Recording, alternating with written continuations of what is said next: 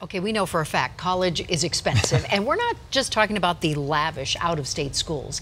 A semester at Community College of Denver will run you close to $4,000 as an in-state student. But there are ways for your kids to earn a degree free while still in high school. One way students are doing that is through what's called concurrent enrollment. Here's Denver 7's Nicole Brady.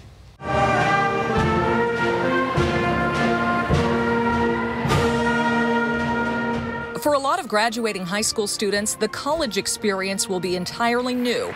But Ellie Mayer has been there, done that. For a couple years, the first question I ever got was, how old are you? Ellie was 11 when she started courses at Arapahoe Community College. Now at 16, she's graduated from high school and earned an associate's degree.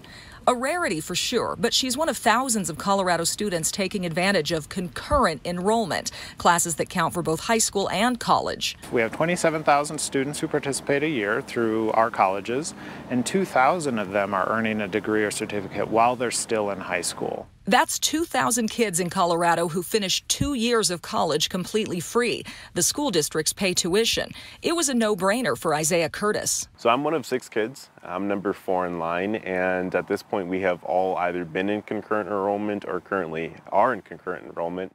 With student loan debt in the U.S. reaching an estimated $1.5 trillion, the concept of free college has caught on with some presidential candidates. But it's a tough sell for many taxpayers, even Isaiah. I do want to work. I do want to work for my degree. I do want it. I do want there to be something that I actually have to put into it. Both Ellie and Isaiah expect they'll have to pay for some of their education. Ellie will continue her studies at CSU this fall. Isaiah plans to pursue a master's degree at CU Boulder.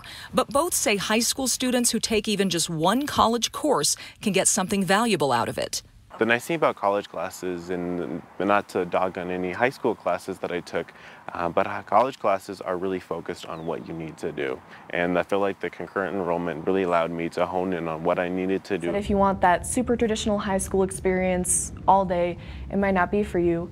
But if you're willing to give it a shot, you can go for it. Nicole Brady, Denver 7. Wow. Well, even with free options available for college, many people are still asking, is college really worth it these days? Now, tonight at 6, we're going 360 on the issue, and you can weigh in with your opinion right now. Send us your comments on the Denver 7 Facebook page or send us an email at 360@thedenverchannel.com.